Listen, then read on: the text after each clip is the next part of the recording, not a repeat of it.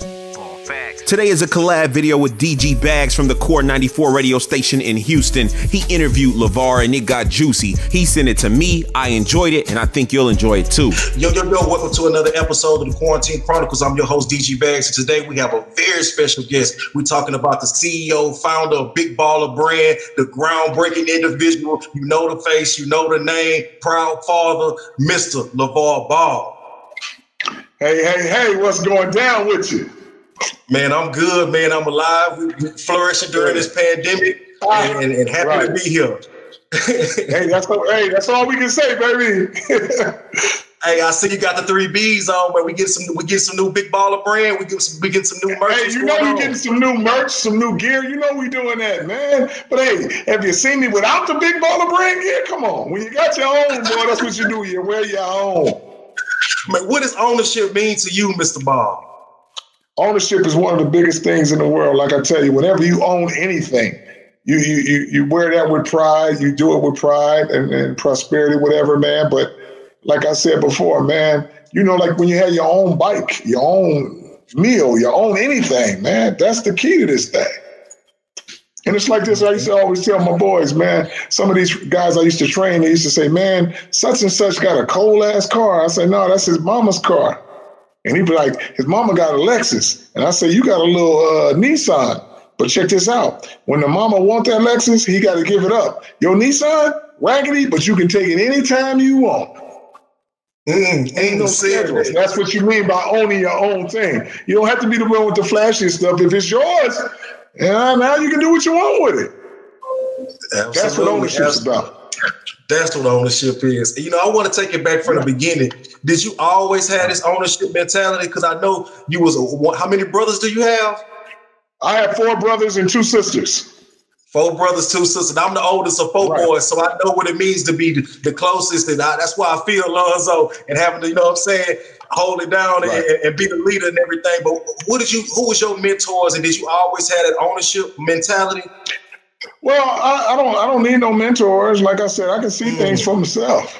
You know, my mom and dad always been in the workforce. Their mom and dad was in the workforce. I looked at athletes and I said, man, we do all the running and jumping and get these big contracts, but we don't own a thing. So I've always thought like that. I said, man, you got to own something, man. If this dude can pay all the players on the team, what is he making? You know what I'm saying? He can pay all the players on the team. He making so much. It's like, oh, okay. And y'all thinking y'all getting a big crumb, but you don't own nothing. Like I told my boys before, and everybody who's talking about, oh, the boys have left the brand. They'll never leave the brand. They can do some other things, but the Big Baller Brand is a family brand. When I die, all the stuff go to my boys. I'm not giving it away. And like I said before, with the Big Baller Brand, that's the only way my boys can get to $1 billion. You can't get to $1 billion if you don't own nothing. And I don't mean to cut, you know, how people be talking about, you know, Jordan and LeBron, they don't own nothing. Kobe, he died with $600 million. That's a far cry from $1 billion. And he played in the league 20 years. But imagine if he owned that. Imagine if he owned it. Why? Look at the money they make. Man, come on.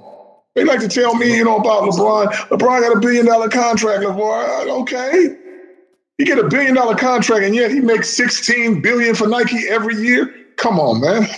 Come on. And you go, oh, he's a billionaire, man, please. You done made him so much money. You've been in the league 17 years. You know it, man. Hey, the first quarter, they done paid him off for the rest of his life. Now all that money come to them. That's how it goes down when I keep it real. And they don't like what you're doing, Lavar, because you waking people up. All these athletes like, hold up, man, I can have my own signature shoe. I got my Twitter, my Facebook, my Instagram show the people who gonna buy my shoes, or the people who went to the high school that I went to. They don't like what you're doing, Lavar. This is groundbreaking. You already know. And like I said, I'm on here with you to let them know. They don't want this on ESPN. They don't want this on Fox. That's why, but you get it out because you got your own thing going on. So you're going to keep it real, and this is how it goes down with the Quarantine Chronicles, baby. Absolutely.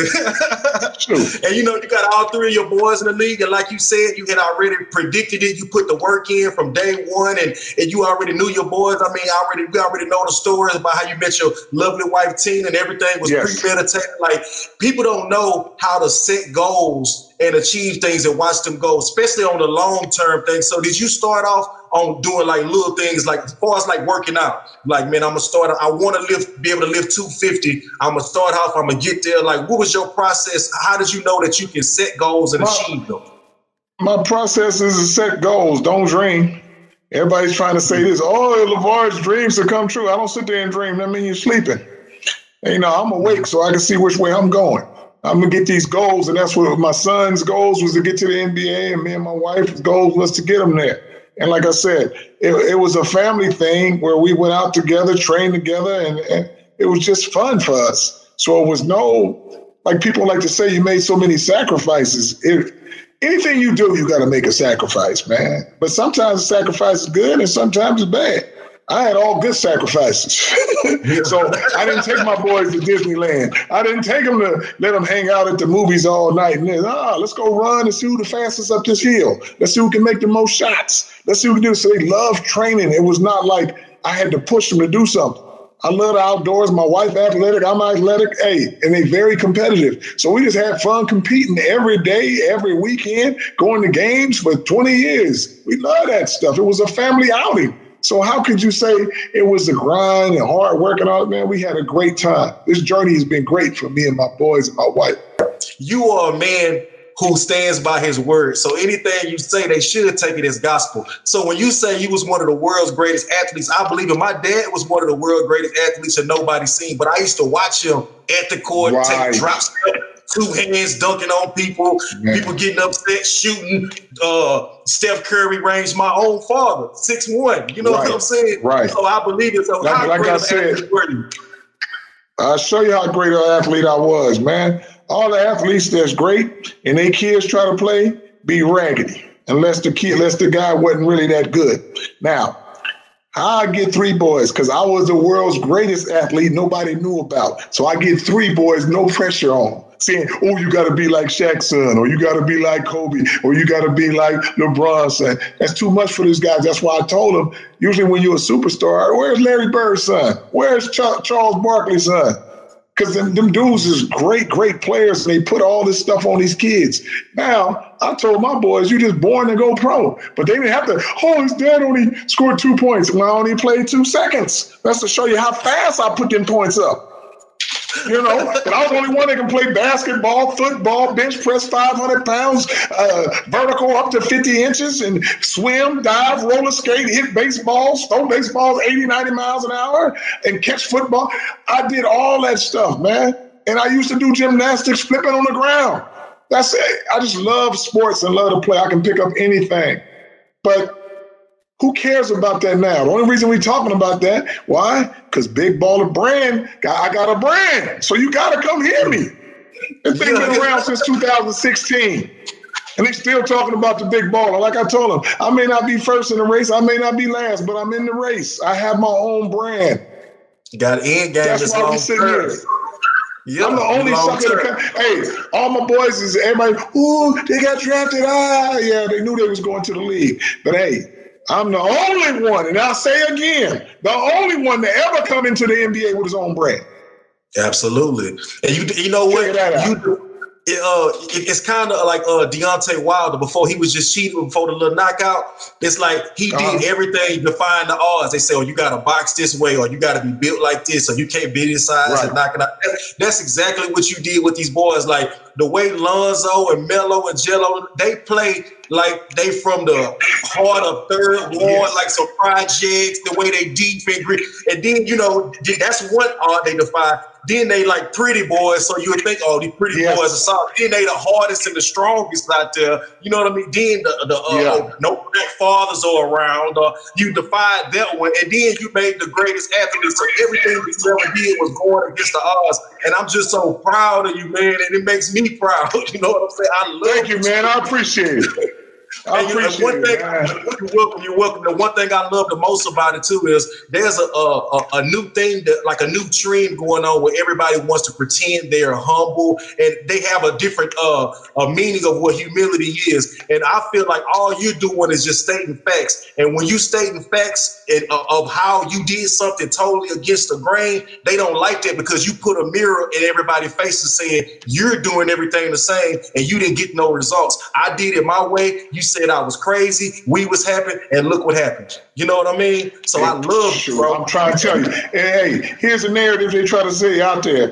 Well, he does things a little crazy. Don't too many people like him, but I guess they didn't interview you.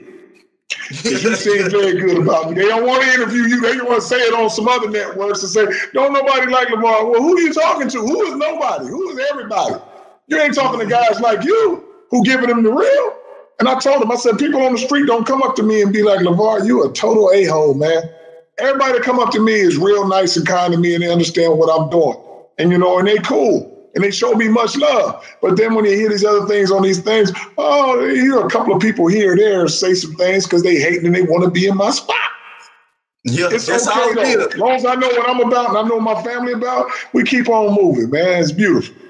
Generational wealth is something a lot of people can never say, especially in the Black community or any right. minority community. You know what I'm saying? White people struggling out here. You created general wealth, like you said. Another artist you brought him in, Melo, Lonzo, they didn't come into the league looking for a contract for some money. That we was already well off. Big baller brand, we was already doing our thing. So these is really ballers. So any team that's getting these boys, it's like getting Kobe Bryant all over again. Remember when he came to the league, he was surprised with nobody working out, with nobody like, how do you not love the game? Which is why this is what you get with the ball boys. Man, listen. Hey. I'll tell you something. Listen to this. I was talking to a guy the other day, and he says, oh, big baller, hey, your son got a non-guaranteed contract, though. I said, no, he got a guaranteed contract. He said, what you talking about? I say non-guaranteed. I said, you see, you guarantee him about the money. My son will play for free. He guaranteed to get on that court. That's all we want the guarantee to be. Guaranteed to get on that court. So that's a guaranteed contract for my boy. Y'all looking at it another way, a little money here or there. They make so much off the court. Yeah, I'm not worried about the little money on the court. They just want to play against the best players in the world and show people, hey, I get down and I'm the best player in the world. That's what they want the opportunity to do. Gelo's so underrated. I love his game. You know what I'm saying? You know he remind me of, I don't like to compare nobody, but he remind me of Mitch Richmond. Oh, yeah. See? But hey, let me tell you this. Hey, stronger and jump higher. Here's the thing with Gelo. All the stuff they say Melo and Zoe can't do, they need to get a pro body. They need to get bigger. They need to get stronger. They need to have a better shot. He got all that. Detroit is getting a lottery ticket for free. Who gets that? Notoriety, game, everything. Watch how the sales go up just because you got a ball boy in Detroit. I'm going to take it bigger than that. I'm going to take it bigger than that. Like you say, ownership. Watch how the NBA go up next year. We know they're not going to say it. They're not going to say because it's them ball boys in the league. Watch the entire NBA go up in revenue. You know what I'm saying? It's must-see TV. Melo over there with Mike Jordan. Man, you know Mike Jordan. You see what range he gave to Kimber. 6 foot from New York. Melo, you going to give him the range in this league? See, you keep it real, man. I know your style. You know what's going down. Man, look, if you like Trae Young, you gonna love Melo. He the same thing, but bigger, faster, more flair. He been playing with grown men. He's like the Ricky Rubios or what's my boy, Luka Doncic. That's because they was over there playing with big boys. Tony Parker. You come over here, it's like it's child's play. Melo and them big same, right? You forgetting that his brothers is Gelo, is Lonzo. My brother's a professional. I practiced with him since I was still in high school. Like Austin Rivers came in because he was playing. Man, these boys are already ready. Man, they gonna fly next year. Man, I told you I can't wait to see ball on all they got to do is win everywhere they get. The GMs, they know what's up. They know what's gonna fill them seats, and they got the skills to pay the bills. So it's not no payola. It's not it's not what's the movie with Will Ferrell with the basket? It's not a show. It's not the Harvey Lowe. These boys are going to win and filling in the seats, man. You got a beautiful thing going and coming. Man, trying to tell you. And that's why I hope they really get it. Like I said before, man, the last time my boys played together, they was babies and they ran through high school. That's what people don't understand. Now they grown men and they got their size. They will play at a pace so fast. Like I told Jordan, hey, with Melo, you're good. You get Gelo with Melo, you're going to be better. You get Gelo, Melo, and Zoe, you're the biggest ticket in the NBA and they at their best together. You gonna win. Find a way to do that and trust and believe you gonna win championship after championship on the fact that my boys are not gonna be like, give me all the money or I'm gone. They'll stay forever as long as they can play together. Absolutely. And it ain't gonna be about the money or the bag, because this is what they do. What do they tell the brothers in the game at this day, man? You get a Supermax contract. You know what they call a Supermax? They want all the people to know that if you're in the league and you get to $200 million, you made it. But yet the team is worth $2 or $3 billion. So they want us to keep our heads hitting at that jar where we don't open it up. And so we see the $200 million. It's like, that's the most, they call it Supermax because you ain't gonna never make that again in life. Unless you selling doing your own thing and it keeps going up. You make $1 billion one year, now you make $2 billion the next year, then $3 billion, and you keep going up. But they want us to understand, hey, we paid you guys $200-something million, you made it Supermax, and you want our max to still be in the millions. I ain't trying to hear that. But they've been promoting that in the NBA for the longest. Yep. So when a dude get $100 million, you be so happy. You get 200, that's your Supermax. And you barely, he made 210. He making 40 million. Yeah, okay. It sounds good. It's good. I get it. But man, when your prize is a little higher and you figure how these dudes is making billions of dollars a year and you wondering why your Supermax, what they made that year, they didn't finish paying for you for the rest of your life. And they made that in a quarter. Remember that first contract that Matthew got? that everybody thought. Oh my God, 25 years, $25 million. He signed that thing quick as I don't know what. You know, but back then, you like, he got $25 million? But look at, I mean, you look back, just like The Last Dance, they told you about the contract, the second best player in the league, Scottie Pippen, and you only getting $2 million, but he was so happy to get that, man, he didn't know what he was worth. And that's one of the things I want to do, you know, to our race is show these kids their self-worth. If you understand your self-worth, you know what you're supposed to be getting. If you don't understand it, man, they give you a little chump change, a little crumbs. You think you done did something because you never had nothing. All the talent, where they come from? The hood. Now people tell me, I say, nobody ain't going to ever be able to do the same route that Melo did. Why? First of all, you got to have some money to go overseas. Dudes in the hood, they can't even get to the bus stop. And let alone come over there with a brand and a show. Nobody going to do that. You got to have money to do that. And what do all the time? Where you gonna go? To Beverly Hills or Thousand Oaks or somewhere to get a superstar? You ain't gonna do that. You gotta go to the hood to get that killer. And now my boys is camouflage. What I mean by that, like you said, they're pretty boys, light skinned, don't look like they play hard. They ain't come from South Central LA. They from Chino Hills. But the mentality that I have is from South Central LA, so that's the mentality they have. I don't have to let them go live down there now. I just tell them about it and give them a work ethic and say, yo, this is how you roll. So that's why people are shocked. Yes, exactly. You don't get no superstars like my boys from no dang hills. Anything with hills on it, you ain't gonna get no killers out of there. They'll be on flat land. Yeah. You know, so that's just how that thing goes. Yeah, absolutely, man. And you know what? Another thing I thought about too that I don't think people give you your props on too. Now, you know, let's say you was to get a team in the NBA, you own your team like Michael Jordan or whatever. You know what I'm saying? Nobody's thinking of their own league, like an ABA, like what you did. Right. Groundbreaking. Everything you're doing. Hey, check this out. At one moment, there was 2 leagues. Don't let it come back on them. Hey, I don't know, man, but don't let it come back on them. Shoot. Hey, but they don't understand is I already ran my own league. Regardless, it was still a pro league. They're showing you I can do it. Yep. Don't let me don't let me just get my mind and be like, you know what, let me go do this. And create their own league. What you producing, let boys start getting drafted coming from your league. I mean, basically, Melo, Jello, I mean, I already got you. That's on the resume. It's like, hey, doing your thing, man. You have to listen, man. You know, are we gonna have a big baller brand Jordan collab coming, or what's going on? No. On the fact that, you know, Jordan got his thing going with Nike, man. That's cool because, you know, Nike still own that. The Triple Bs, they all mine. I feel like leaving, I go. So I don't need to be like, I need to collab with these dudes. That was the stuff back in the day. I'm bigger than that now, and I made a shoe by myself because nobody wanted to collab in the beginning. So guess what? After I made a shoe and sold it, I don't need them. Well, let me ask you this, Lavar. What's the process of somebody that wanted to? Because one thing we know about Big Brawler brand, they preach ownership. Just like Melo, I think he got the thing with Puma. You can get you another deal here. You can wear any shoe you want. So what's the process? So how can somebody reach out to you, an athlete, a football player, or a tennis player, someone that's not getting these looks? Hey, like I said, man, they ain't got to reach out to me. I'm going to reach out to them. Because like I said, I had blinders on for the past few years because like I said, tunnel vision, I want all my boys in the league. And it's what people was tripping off. They know with the brand, it's a lot of dudes out there that want to rep these triple Bs. So when I go give them the opportunity, they going to run. Now, I'm not looking like this no more. My boys all in the league. Now I'm like this.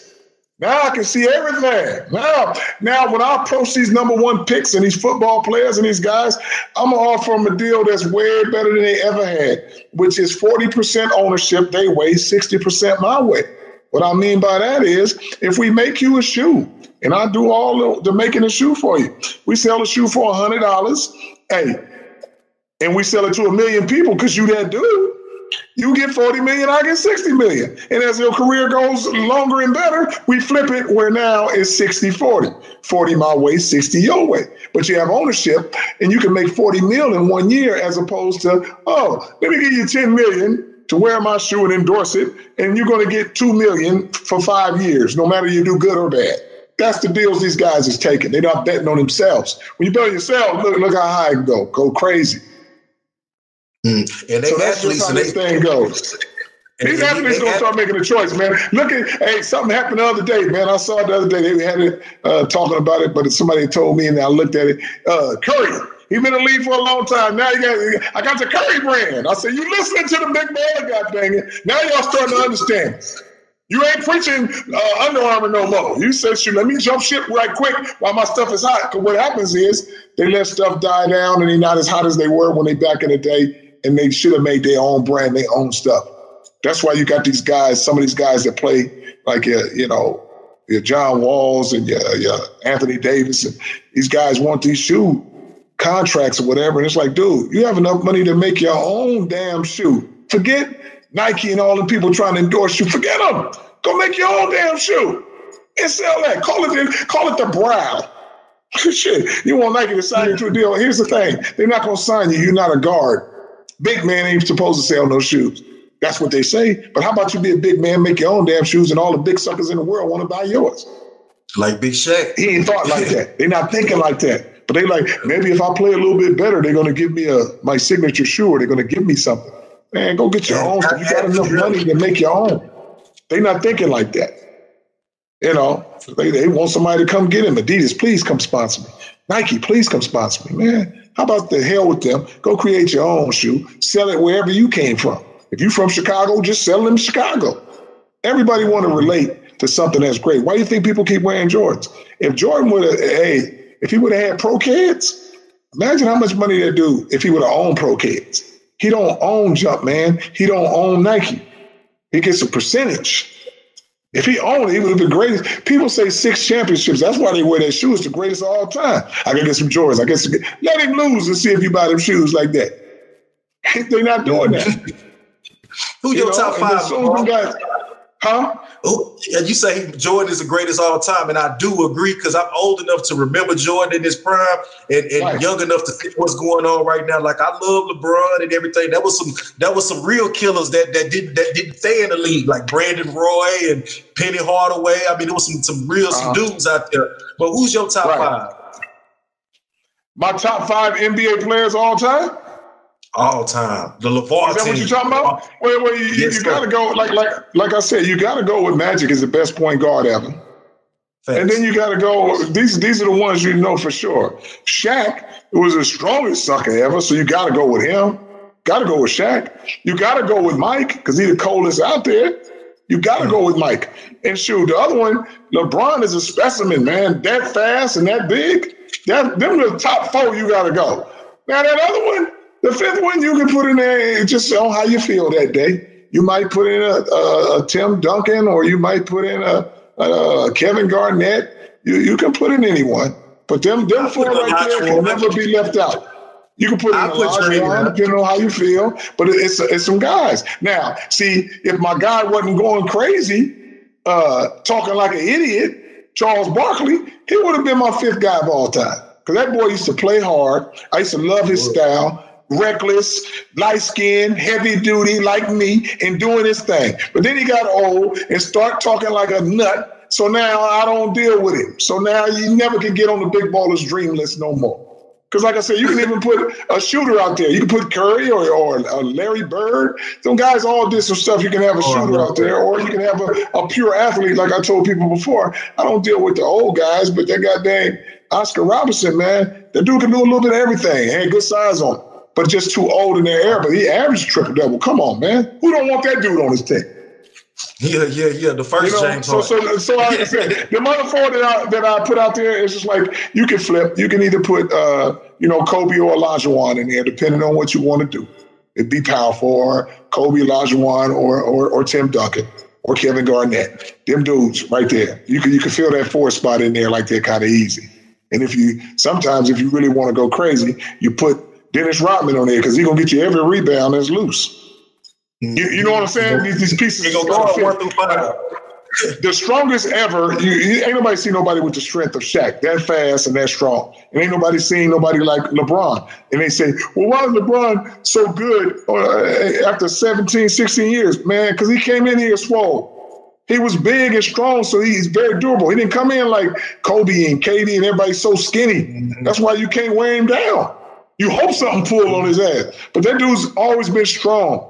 So what did he do? He ain't in there pounding. He playing a point guard spot because he can. And that's a big-ass guard. He just running down the lane. You can't stop him. And then, like I said, with Jordan, the mentality of winning, ain't nobody going to match that. They tried. Everybody coming up short, except for my boys. Watch what happened. And like I said, the Magic Johnson, come on. Nobody ever played point guard better than that boy. So those are what I'm saying. People know that.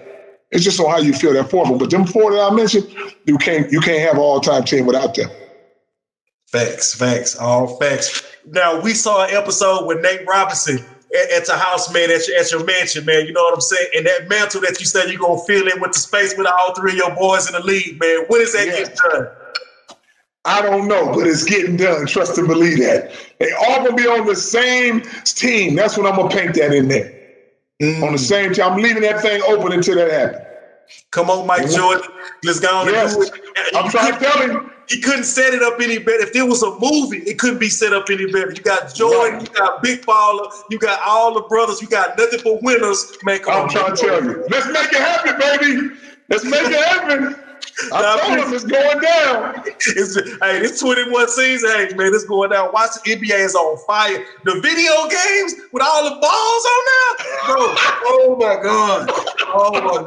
No, listen, man, it's crazy. Yo, Mr. Ball, before we get out of here, can you tell everybody where they can find you, where they can get your Big Baller brand, anything that you got going on? Let me tell them, hey, man, you can find me everywhere because I'm all over the place. But anyways, go to BigBallerBrandInc.com, and that's where you can get all my merch. All my new stuff is coming out, man. And like I said, we're coming back bigger and better. We're going to have some cold things. But I got something to tell somebody. Everybody rolling with 4 wheels, but for you motorcycle guys, I got a special treat for you. Them motorcycle jackets and motorcycle gloves coming out Big Baller style. Watch it. They gonna be cold. They ain't seen me in this lane. I know Mike like to ride them motorbikes. I'm about to get in that lane with them motor gear. Check it out. Just like that, wrapping up another episode of Quarantine Chronicles. I'm your host, DG Bags. You can find me on Instagram at DG Bags. That's at DGBAGGS or at the Core 94. And make sure you tune in to thecore94.com. We give you the hottest music, the hottest content, and the hottest interviews, period. Thank my guest, Mr. Lavar Ball, the groundbreaking, most polarizing figure in the game. Boy, I like your style, boy. You're a cold piece of work, baby. Keep doing your thing, man. Quarantine Chronicles, I'm coming to call at you, baby.